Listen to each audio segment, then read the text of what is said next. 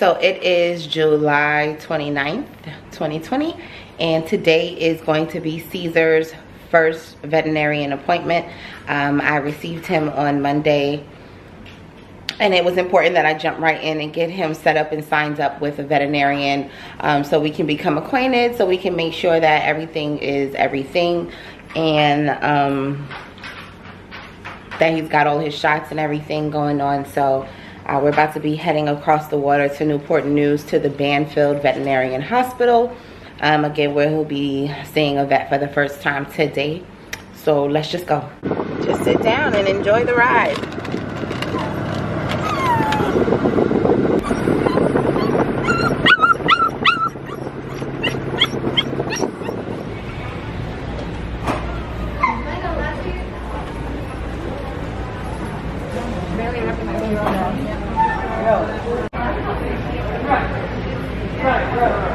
Where you going, Caesar? Oh, come on. Come on. Hey, come here. Hey, come here. You don't know how to walk on this leash yet? No, it's his first time, I know. I know, it's so horrible. Oh my goodness. It's so tiny. Look at you. You got a potty or something? You got a butt pucker. I call it a butt pucker. You got poop? How old is he? 5 weeks. He is tiny. Caesar. Oh no. Oh no. I'm so... Wow, that's a lot of food for a little puppy. Oh my goodness. Hey, can you give me a people? What? Can you give me the people stuff? So I can pick this up. We might eat it.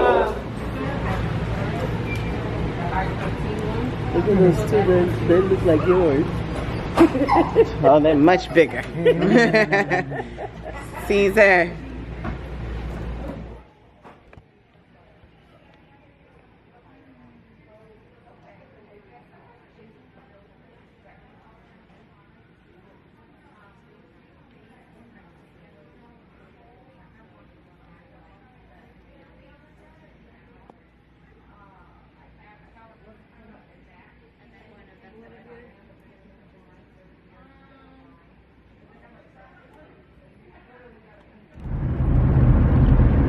Okay, so Caesar and I just left Banfield Hospital. There was a little discrepancy with the wellness plan that I signed him up for. And I'm only thinking because the location that I originally chose didn't have any appointments coming up, so I just went to the Newport News location instead. But we got all of that rectified and he was able to be seen. He is currently being a spoiled brat. Our ride over was a little less than pleasant. He did not want to sit still, and so he actually knocked over the water that I got for him. So I'm just gonna let him sit in my lap until we get home, because this is the only way I can get him to just relax.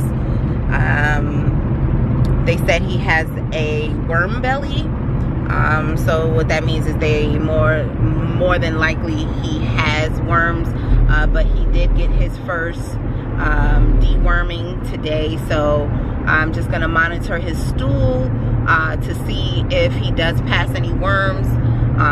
Because he is too little, he only was able to get his first vaccine today, so I'm gonna schedule an appointment with Banfield to get him checked back up in 3 weeks, and at that point we should be able to get his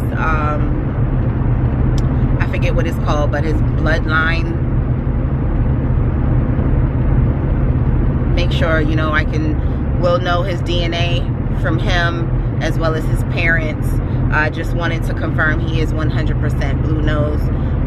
You know, just based on genealogy and my understanding of science, he would definitely have to be 100% to be able to be blue nose. So we're just gonna wait for that. But yeah, she did give me some tips on training and caging, a couple of things I was not doing properly, so I was able to, I'm glad I was able to talk with the doctor about that. But yeah, I'm just gonna monitor this bad boy, and then we'll just keep you posted on that.